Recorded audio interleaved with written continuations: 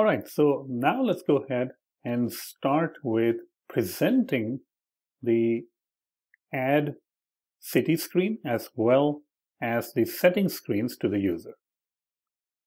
Now, if you look at our WeatherListScreen, and on the right-hand side you can see the preview, we have two different buttons. We have a button to add a new city, basically adding a new weather, and we have a button for settings. But if I go ahead and run the application right now, none of these buttons do anything. So we need to present our Add City screen as well as the settings screen in sheets, in modals. But how do we create modals when we have to create two separate modals? Now you can use two separate sheets by saying .sheet and then it will work like something like this, .sheet.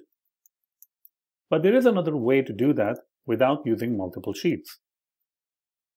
In order to do that, the first thing we're going to do is create an enum, and I will call it sheets. I will also make it identifiable. This means that it can be used as and can be passed to sheets item collection or items variable. I'm going to go ahead and create an ID, which is of type UUID, and return UUID. You can also return some sort of hash value for integer, or if you're using strings if you want to. Now there are two different cases for these sheets. The first case is to add a new city, and the second case is when we want to display the settings. So there are two different options that we can use. After creating the sheets enum, we will go ahead and create a private state variable.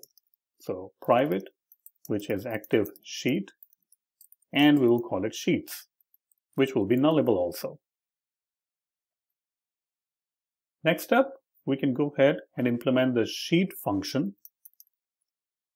But instead of using the isPresented, we're going to use the item. And you can see the reason that we made our sheet identifiable is that you can bind to anything that is identifiable. So let's go ahead and use our item. In the item, we can actually pass in the active sheet, which is identifiable, and the content.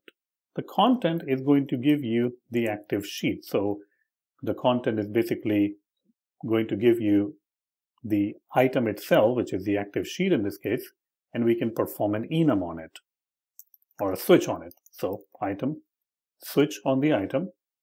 If the case is add new city, then we will end up displaying add city screen.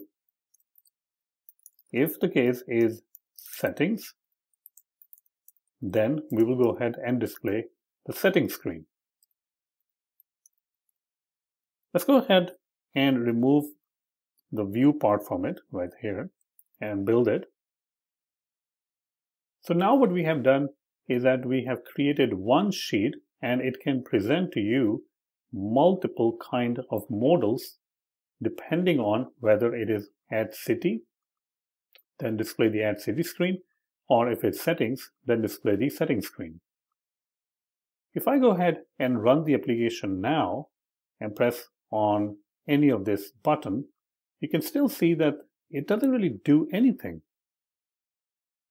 Well, the reason that it doesn't do anything is that even though we have implemented those things in the sheet, we are not really changing our active sheet. The active sheet is still null or unassigned.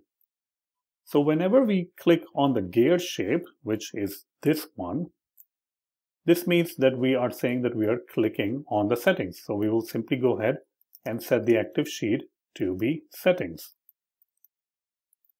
The next step is the plus button, which is for adding a new city. So right over here, we can go ahead and say active sheet again. And this time we're going to say add new city. Let's go ahead and build it again. And let's go ahead and try to run our application again and try to see if we can see the sheet. There we go. So now you can see that we can look at the Add City screen as well as the settings screen. Perfect. The next thing that we want to do is whenever we go to the Add City screen and we add a particular city, let's say if I add over here Houston and I say save, I want to go ahead and get the weather of Houston and then display it right over here. So how do we do it? Let's go ahead and check it in the next lecture.